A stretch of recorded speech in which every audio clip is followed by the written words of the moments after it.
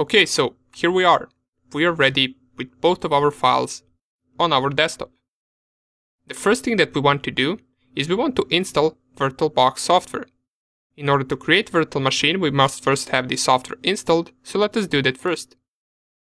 If we double click on it, it will start the process of installation, which should look the same whether you're running Windows, Mac OS or Linux. The process of installation VirtualBox will be the same. And it is rather easy, since all we want to do is we want to click on next on each and every step, but just so we don't go next, let us explain what you can do with each and every step of installation. So here, as it says under the custom setup, we want to select the way we want our features to be installed. And the only thing that you might consider changing right here is this location part. If you want to change the location of VirtualBox, you can do that right here, but since I won't be doing that, I will just click on next to proceed to the next step. Here you can select whether you want a shortcut on the desktop, whether you want start menu entries. I will leave all of this to be checked since I want all of that, and I will click on next step. For this step, it says that during the installation we might be disconnected from the internet in case you're downloading or uploading something important, so best thing you can do in that case is wait for that download or upload to finish, and then you can proceed with the installation of VirtualBox.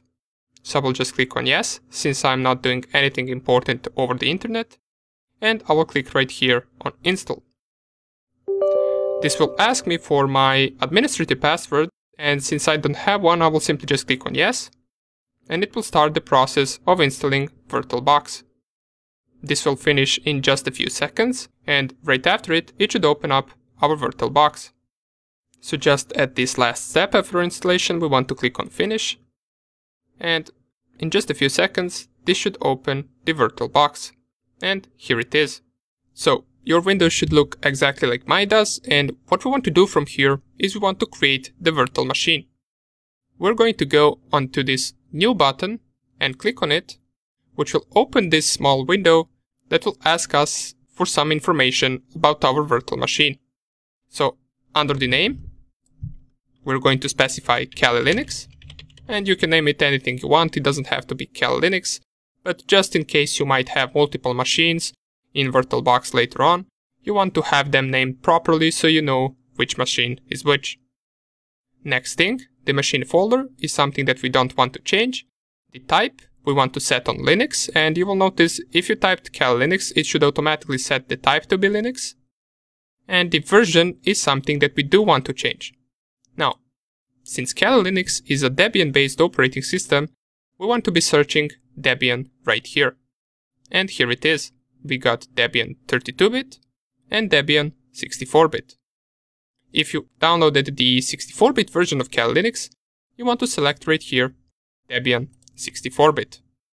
And if you downloaded the 32-bit one, you would be selecting Debian 32-bit. After we got all of these options set like this, we want to click on next. And this next step is, if you remember, we talked about that we need to give our hardware resources to our virtual machine. And right here it asks us how much RAM memory are we willing to borrow to the virtual machine to use. This RAM memory will not be available as long as our virtual machine is running, and once the virtual machine has been shut down, this RAM memory will be freed for our physical machine to use.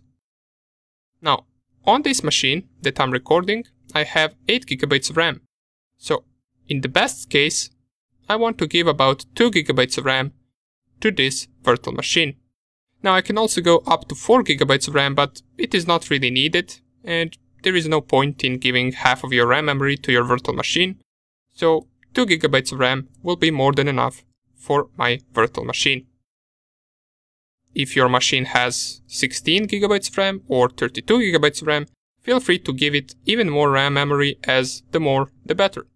And if your machine has less than 8 GB of RAM, for example it has 4 GB of RAM, then you can either go with 2 GB or you can even lower it to 1 GB of RAM. But I will simply just leave it on 2, and I will proceed to the next step.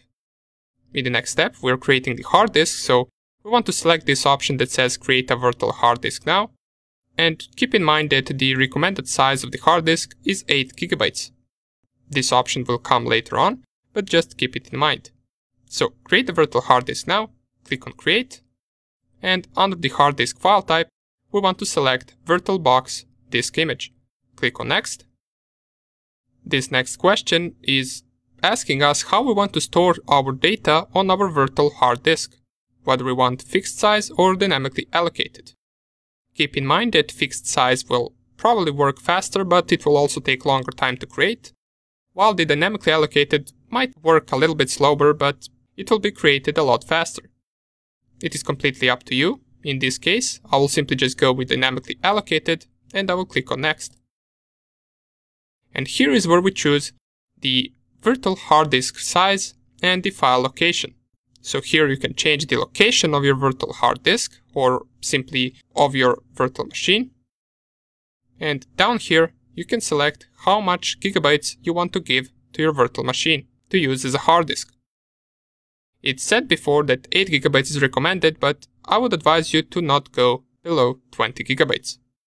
For the purposes of this course, I will even go up to 30 gigabytes, but you don't really have to if you don't want. Just keep in mind that you might be using this machine later on, even after this course, and you might be downloading more and more files, so if you can, make sure to give it more than it is recommended. Once you select your hard disk size, you want to click on create. And this will create our virtual machine. As you can see right here, we got Kali Linux added, and here are all of the details about our virtual machine. Before we proceed and start it, there is only one more thing that we want to do. Remember this ISO image or this operating system? We need to somehow add it to our virtual machine, so that once we install the operating system, it knows which one to install. So to do that, we navigate back to VirtualBox, we select the virtual machine, and we click on Settings. Now you will notice that there are a bunch of settings right here, which we are going to explain later on, but for now on, you want to navigate to the storage, and here is where we want to add our ISO image of Kali Linux. To do that, we want to go to this controller IDE, and this empty part, we want to right click and remove attachment. It will ask us, are we sure that we want to delete it? We click on remove, and after it, we want to click on this disk shape with a plus. Just click on it, and it will open up this smaller window where we want to find our Kali Linux ISO image and select it. In case you don't see it right here, you want to click on Add, and you can simply just find it on your machine. In my case, as we can see, it is right here in the download section, but in your case, if you moved it to a desktop, it will probably be on desktop as well. Since I have it in both locations, I will select the desktop one, double click it, and you will see it being added right here. Then you select it here, and click on choose. You should see it being added right here under the controller IDE, as it says Kali Linux 2020.2. And once you see it, you can simply just click on OK. And now our virtual machine is fully created. All we are left to do in the next video is to install the Kali Linux operating system. After that, we're going to be ready to use our hacking machine.